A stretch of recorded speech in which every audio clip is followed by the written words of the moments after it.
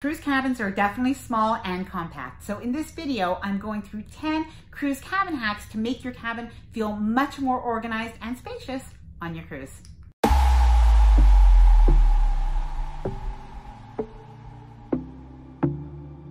there, I'm Ilana from the website and blog Life Well Cruised, where we help thousands of cruisers a month get ready for their cruise with our cruise travel tips. Now in today's video, what I'm going to be doing is going over 10 helpful tips for you to stay organized in your cruise cabin and help it feel, well, just bigger and a little bit more spacious and, well, functioning a little bit better for your cruise. Now, if you do like this video, I really appreciate it if you can give it a thumbs up. Let me know that you find this helpful. And as well, please leave a comment if you've organized your cruise cabin and you have some extra tips, some hacks. That would be great. Please leave them for others below and consider subscribing if you do like cruise content like this.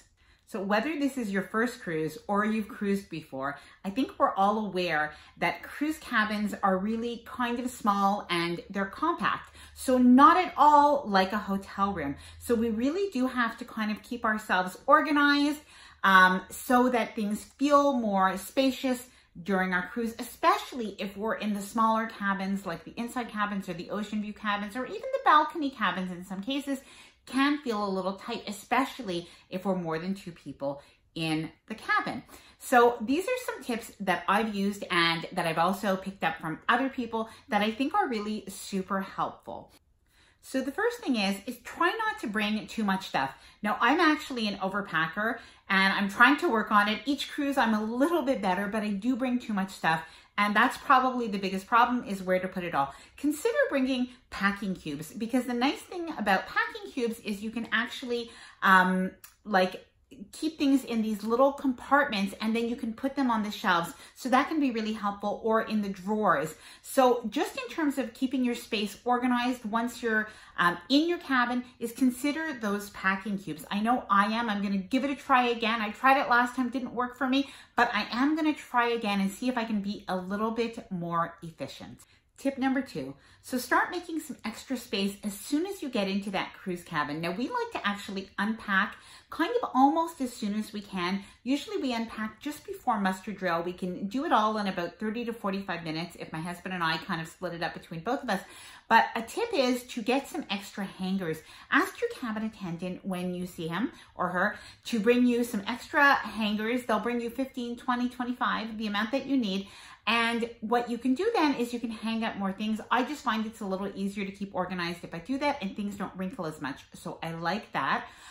So another little tip is to hang up your dresses. Like if you have spaghetti strap style dresses, you can even hang up a couple at a time on the same hook. You can hang up like your tank tops and stuff like that, or your flowy blouses, a couple on the same. Another thing that you'll want to do is get those suitcases out of the way. So as soon as you're unpacked, try putting one suitcase into the other if they do fit, and just get that under the bed. Now, if you can't put it under the bed yourself, the cabin attendant, if you ask them, will be happy to help you out with that and put that under your bed. But try to get all of your luggage stored away so that you don't have that next to your bed or maybe standing up in your closet area taking up space. Tip number 3, one of the ways you can also keep organized is try to keep everything on the walls of the cabin rather than, inside the cupboard or inside shelves when the space is really limited. So hanging things up on the walls is helpful. And the way that you can do this is usually there'll be actually only a couple of extra hooks right near the door to hang a couple things. And once you already have maybe your bathrobes hanging there, there's not a lot of extra room. So what a lot of people like to do, because the cabin walls are metal, is bring magnetic hooks. Now, I do have to tell you, the magnetic hooks that you bring do have to actually be a pretty heavy duty kind. And the reason for that is if you want to hang a backpack or even a sweater and a baseball cap, it does get a little heavy. So you'll want to bring the ones that are good quality, and you can find that on Amazon. I'm going to leave a link down below in the description in case you do want to get that. And those are super handy though, because you can hang up baseball caps, sweaters, a backpack, a shore excursion bag. We like to actually keep a shore excursion bag that's already pre-packed with some of the main things we need, because it also saves us time later on in the cruise. Number 4, try clearing away that cruise cabin clutter that is there before you even settled into your cabin. And what I mean by this is when you get into your cabin, there are going to be some things that are already there that kind of you may not need. So some of the things might be wine glasses. If you're not going to be using the wine glasses, you can ask the cabin attendant to remove that. There may be an ice bucket. There may be some magazines and stuff that are left on the desk. And if you don't want those things there, if you don't need those things there, ask the cabin attendant to remove them, or you can simply remove them and maybe put them under the desk or somewhere where you're not going to use the space, but get that kind of stuff out of there. Something else that we like to do is ask the cabin attendant at his convenience to please remove all of the items from the fridge. We know that we don't want to buy anything from the sort of mini fridge items that are going to be a little bit overpriced. We don't need it. The food that's included in the ship is fine for us. So we actually ask for that to be removed. And then this way, if we brought our own water bottles, we can put that inside. If we maybe, when our kids were young, we used to sometimes pick up a couple of cartons of milk from the buffet in the morning time. And if our kids liked some milk later on in the day, we'd have that in the fridge. So basically that's what we kind of use the space in our fridge for. If anything, maybe a bottle of wine or something like that. But otherwise, we didn't keep anything that was already there in the fridge. Number 5, bathroom shelves tend to be a little bit small, and especially a lot of the older ships, the bathroom space just wasn't that well organized. So what a lot of people like to do is actually bring an over-the-door organizer, and this over-the-door organizer, kind of like the one that you can, like a plastic one or a mesh one where you can put shoes. What a lot of people like to do is put their different items. So their sunscreen, their calamine lotion, different products, different things your children might need, all of that in there. And I have a little bit of a tip that one of my friends uses.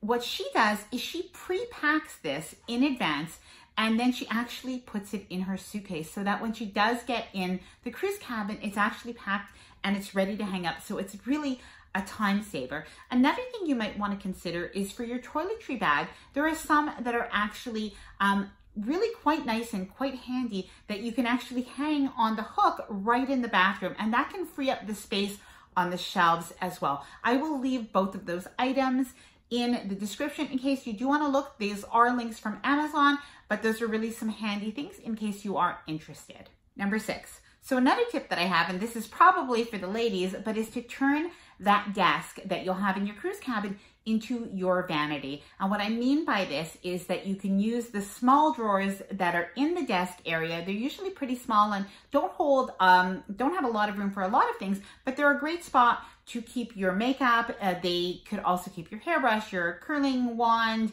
your small hair dryer, your straightener, all of the things that you use. Maybe you have a couple of, clutches or wristlets or things like that. Maybe you have some costume jewelry. So use those 2 or 3 drawers or shelf spaces for yourself and make that desk your own vanity with your chair and have that space all to yourself. Number 7. Now, cruise cabins are notorious for just not having enough plugs. Now, I have to say, we were on a cruise recently and there were actually some USB outlets right next to the bed, and there was a USB outlet right at the vanity, and there was an extra plug. So that was a little bit better than we've seen in the past, but most of the time we actually see 2. We've even seen 1 plug before in a cruise. So you really are likely to need something to basically give you some extra plug space, some extra USB space. So what I like to do is bring a cruise approved power bar. Now you can't bring the kind of power bar that you may use at home, like in your TV room or anything like that, because it is usually surge protected. So those are not cruise approved, and those can be and will be confiscated if you bring that onto a cruise. So I will link below the kind that you are able to bring. But basically what you can do is bring something that has some extra plugs, some extra USBs, because if you think that you're going to maybe be charging several different items, that is really something handy to have on a cruise. Number 8, try to keep your papers organized, and your important papers especially. And what I mean by that is that you'll have maybe some documents that you brought because you might have booked some excursions separately. So you'll want to have those papers, and you'll have other papers as well. You might have some invitations to a couple of things on the cruise. So one of the ways that you can keep these things organized is you can bring some legal size or some larger size envelopes, and you could keep things in there. And this way you can kind of just even put them sometimes into the mirror. There's a little spot that you can slide them there, or just put them at the back, or even in the top drawer. Sometimes there's a small flat drawer, so you can keep those important papers there.